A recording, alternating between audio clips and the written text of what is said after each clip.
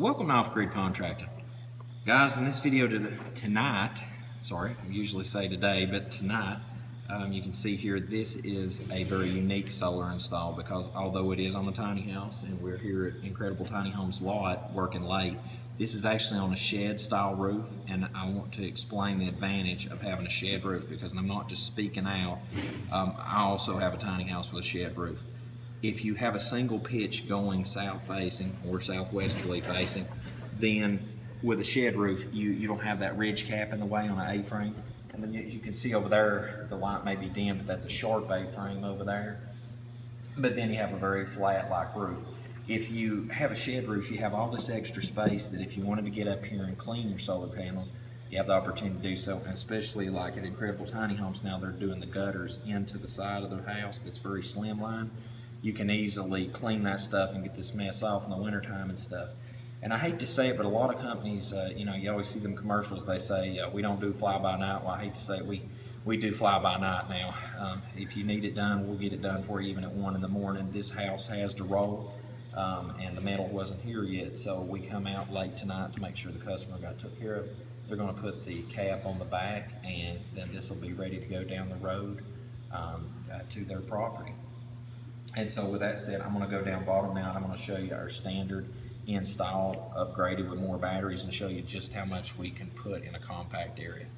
Alright guys, so here is the finish of the install. Now what we've done is, thanks to the guys at Incredible Tiny Homes, Randy and his guys do a great job at building these boxes. They give us plenty enough space that not only can we get a normal 4 battery bank in there for just simple uses, but this customer, since it's going to go to a winter climate, going to have extra batteries in there so they can run a heater unit. And you can see here, this is the OTG 2.0 that we've moved up to. It's not really about being so much as fancy as it is that it saves customers money, gives us more opportunity to put more solar inputs in there available. We're actually going to be going to OTG 3.0 very soon. Found another design that's even going to save more money and create more slots. The Power Max unit over there gives 30 amp output, so also have charging capability for shore power to charge this battery bank up. Now the electrical work is going to be finalized by the guys.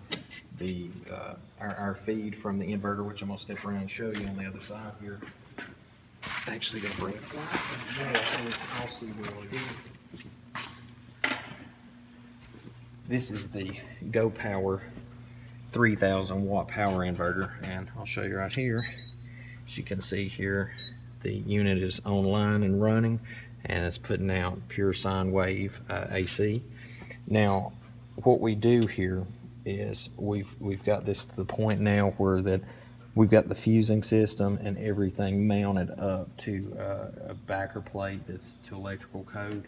That way, not only do we have heat dissipation, but also give the opportunity for electrical fire protection too, and internally ground that. So once the tiny house is parked, all this can be grounded directly, and you got no electrical shock hazard.